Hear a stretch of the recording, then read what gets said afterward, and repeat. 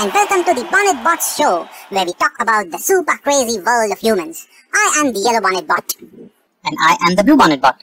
For our topic today, you might have seen some coverage on our website, and even if you haven't, sit back. Today we bring you live the lady who stocked up too much toilet paper, only to realize that at their home, they use, well, a water squirt gun for the main task that toilet paper is used for.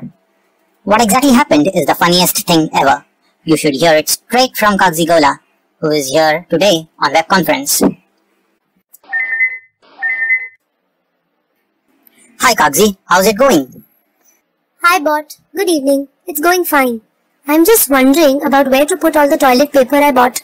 My house is just too full. I had sent you a photo. Did you not realize that other people in your country did not seem to be buying more of this stuff when you were stocking up your home? I thought I was the only smart one to stock up, as I was the only one listening to international news from Western countries affected by the coronavirus. And also in part because of Warren's principles. Warren? Who Warren? Warren Buffett Warren? Yeah, that's right. I've read a book on Warren Buffett. He has said that you must be fearful when others are greedy and greedy when others are fearful. So while others in my country were fearful of stocking up on toilet paper, I thought I need to be greedy. At least that is what the book says. Oh, so when did you find out that something was wrong? Well, I had a doubt after my 165th roll of toilet paper and started googling and asking people about it. I first asked my neighbor. She said she had 2 rolls and offered one to me. That's when I knew something is fishy. Why would somebody offer it to me so freely? So they were not stocking it because they were fearful to buy, like the other people from your Warren Buffett anecdote. No, they cannot be fearful. Both of them are stag breakers. You mean stockbrokers? Wow, everybody is into Warren Buffett in your neighborhood. No, not stockbrokers. I said stag breakers. Stag breaker? What on earth is a stag breaker? Oh, they are those people who stack up things and break them. Wait, let me share my screen. Can you see now? Oh, we can see. So they indeed are stag breakers. Anyway, they may not have stocked up because, as you have realized, in your country, they do not use toilet paper in the way as it is used in a lot of developed markets. Yes, I realized that a bit too late. We use this device called a bidet, which for you looks like a water squirt gun. You press the lever, get water from the other side. Oh, I wouldn't know. Being a robot, I never had to use a bathroom. Hey, then how do you drain out the water from your water-cooled circuits? Hey, you are not supposed to speak about our technology. It is patented and a secret. Oh, sorry, I did not intend to leak secrets. That would harm our stock price, but I am not a stockbreaker. Thank God. Coming back to you, Kagzi. Yeah, I'm going crazy over the fact that people can skip using water for such an important task. I mean, you just wipe it with paper and it's done? What about leftover stuff? Just this morning, a friend from North America was on the phone with me and was mocking me for using a newspaper to clean my dusty car. I was like, hello, why would that be wrong? Especially from someone from a place that uses dry paper for another important cleaning. And she had the guts to say that I was the naive one. When will people learn not to use toilet paper in toilets? What a waste of paper if you use it in the toilet. But wait a minute, saying not to use toilet paper in the toilet is like saying don't use duct tape for ducts. Yes, duct tape is actually used everywhere other than on air ducts. Your point is spot on. In fact, it's a bit over-relevant. Is that a compliment? I wouldn't like to say yes, so no. Anyway, toilet paper is not used so much in toilets in Kagzi's country, right Kagzi? Yeah, in my country we use it for many other purposes.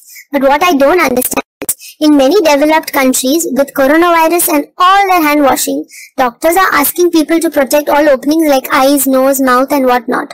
So it's hard to believe that some people don't use water for this important places. Well, it's all about the convenience.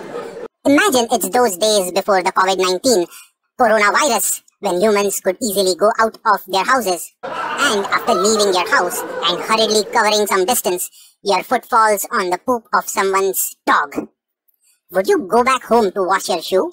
Or would you just wipe it off conveniently on some grass around the corner and walk away? It's just convenience. Some of it would stay on your shoe, though most of it would be gone. Just like toilet paper that smears around stuff but removes most of it. Wait. No need to elaborate. Yeah, don't say that when I'm thinking about food. Why are you thinking about food? I was just remembering what dream I had last night. Due to the lockdown, we ran out of everything else other than toilet paper. And then someone served me toilet paper for lunch. Oh, that's why I don't let others serve me food. I always go for buffet. The food kind of buffet, not the Warren kind. You don't have to act that funny. We all know the only thing you can eat is electricity. Oh, it was Kagzi who changed the topic to food. I was talking about the grass example. Actually, a recent survey shows that people don't mind wiping their dirty shoes on grass, even if you tell them that it may affect people who use the grass for relaxation. Yeah, but the same survey said that instead of this man's image, if you show them a different image, specifically this one, they immediately swear that they will never spoil a piece of grass in their life, lest it affect other lovely human beings who might take rest on it.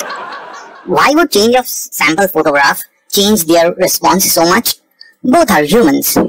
Maybe because of how much this generation respects women. And I was thinking women are not respected as much as men. All the stuff those feminists say is just so wrong then, correct? Yeah, these humans are crazy. Anyway, we are diverging too much from our topic. Kagzi, please tell us what you are now thinking about your toilet paper predicament. Yeah, I was thinking that now I don't know what to do with so much toilet paper. Even my cat has her own roll and refused to take any more of it. Give it to those who still can't move over to the more hygienic method of using water to clean themselves. Oh, trust me, they are happy with their paper. Oh dear. Dear viewers, please ask your paper using friends to watch this show and get them to using water. But if you want convenience, a little bit of smell in your undergarment is totally worth it, along with a few bruises here and there caused by the paper on your soft skin that you clean. Ew. Ew. Bidet it is, for full hygiene, no smell and no skin bruises. And if you do move over to using water, but don't know what to do with all the paper you have stacked, then you can always sell it for lots of money, as it is indeed running out from stores worldwide, somehow even where they use water bidets. But we robots do not have any paper to sell to raise money, so if you want to continue getting these super awesome videos, do support us. Please follow our page or subscribe to our video channel. See ya, bot night. Yeah, and until our next show, bot night and take care.